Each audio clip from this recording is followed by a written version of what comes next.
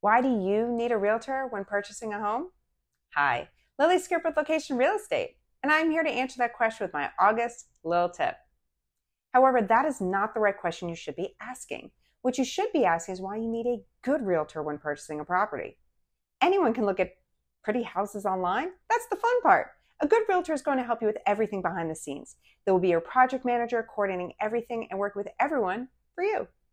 A good realtor will help you negotiate the best terms for your contract to make sure you're in the best position in regards to price, deposits, inspections, and various deadlines. A good realtor will not only help you with mortgage lender recommendations, they will keep them in line to follow your contract deadlines and help with appraisal issues that might arise. A good realtor will get you real estate attorney and title company recommendations. Trust me, when things go wrong during the transaction, you need to make sure you have the best people protecting your purchase. A good realtor will get you good inspectors and help with multiple inspections if needed. Some properties should have additional inspections that you as a buyer wouldn't think to get, such as scoping your pipes or getting a radon test. In addition, your realtor will help you review the inspection report to help you understand what are major red flags and help you negotiate repairs or credits.